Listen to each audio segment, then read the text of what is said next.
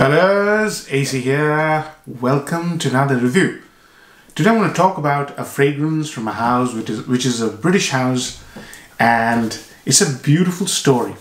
The fragrance is called Pegwell Bay and the house is called Haeckels. Now Haeckels is based out of Margate, Kent, south of England, in case you didn't know. And Margate is basically a Victorian seaside resort, very famous. Slightly out of fashion nowadays because people don't like to visit such places. It reminds them of the old times. It used to be very popular in the 50s and even before that. But I've been to Margate, and Margate is basically very popular in Britain because of a very popular sitcom, and it's known for the Jolly Boys outing. If you have watched the comedy series Only Fools and Horses, you'll know this. It's a lovely, lovely series. That was a great episode. Absolutely would love to know your views about that episode. Now, we're talking about Pegwell Bay.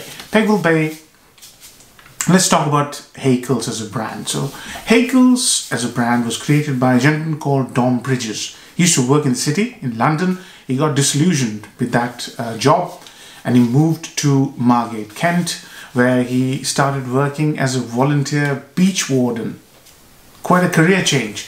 Now during that time he used to deal with all the stuff that the sea brings in, especially the seaweed, and just inspired by the whole local surrounding, he decided to create a cosmetics brand in his own kitchen.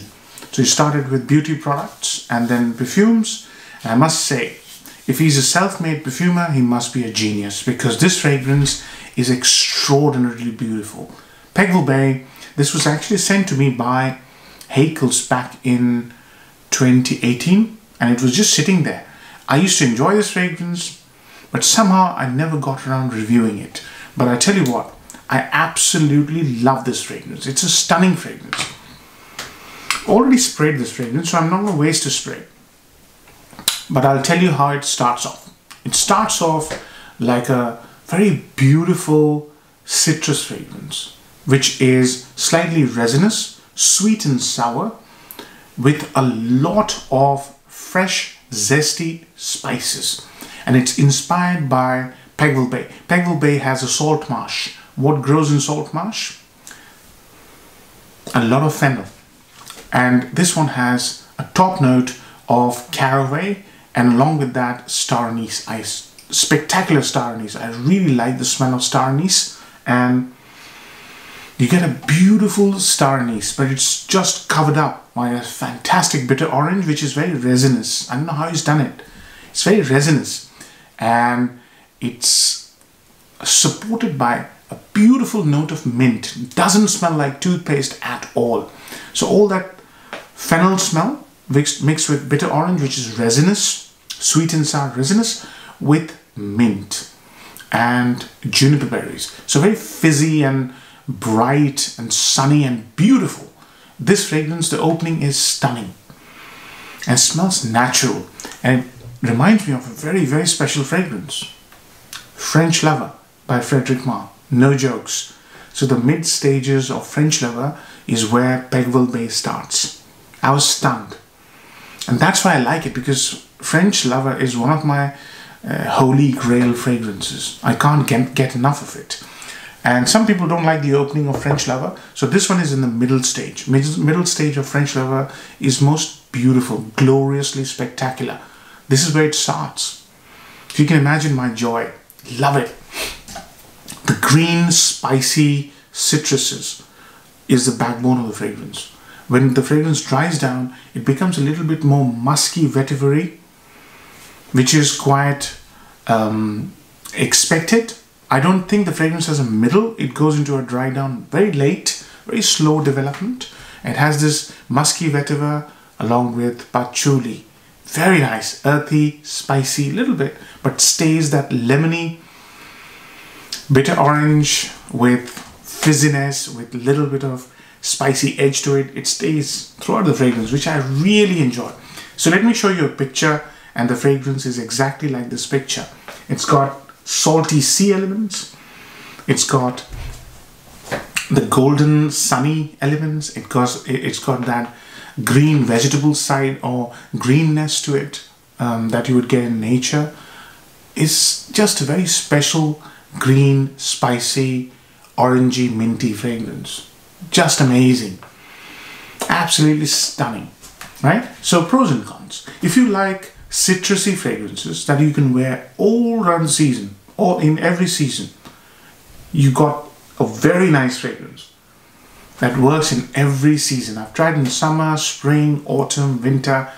It never ceases to impress me. It's a very impressive fragrance. Number two, if you're looking for a real impressive statement maker, which smells really nice, natural, but also is very elegant and masterfully created, high quality. Those are the upsides, high quality, very beautiful composition. I cannot believe that this has not been done by a master perfumer. I cannot believe it. Yeah, Dom Bridges, if he's done it himself, hats off to him, because this is special.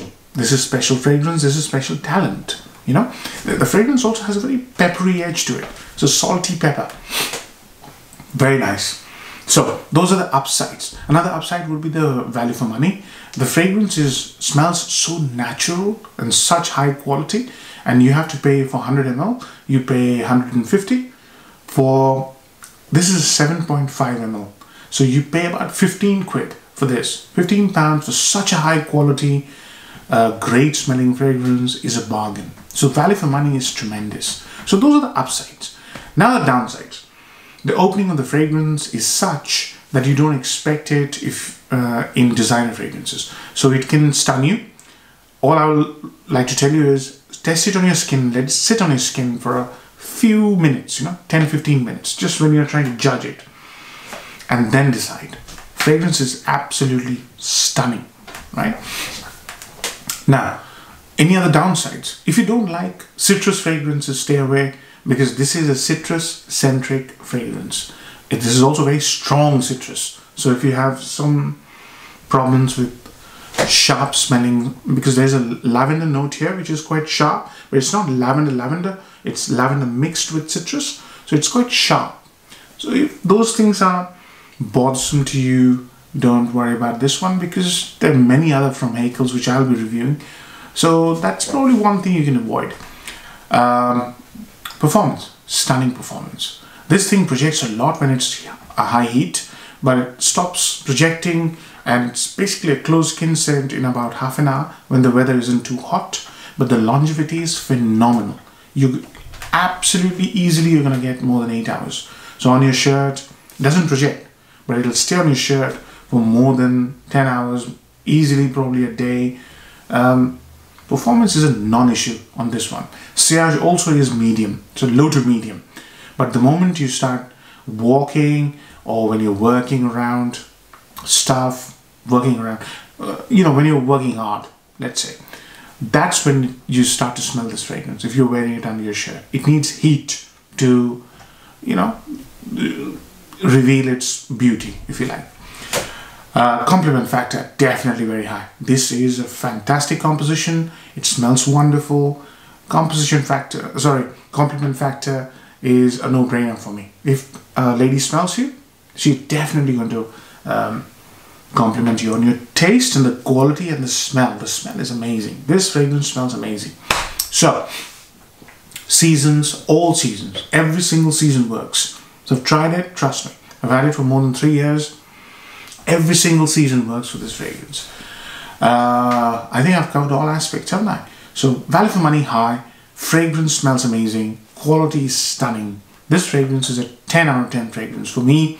And I'm telling you, if you don't want to buy the full bottle, just try this 7.5 ml, which is quite affordable. You'll be blown away by the fragrance.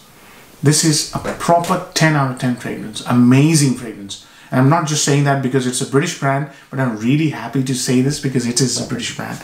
So 10 out of 10. Hope you enjoyed the review, fellas. Take care. Bye-bye.